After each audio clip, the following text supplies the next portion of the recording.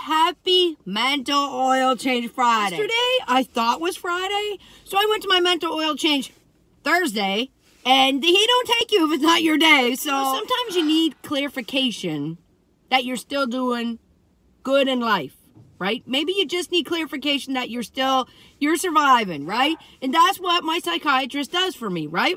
We talk about things that happen in the week, and I got a lot to talk about this week. I do. Even went a day early.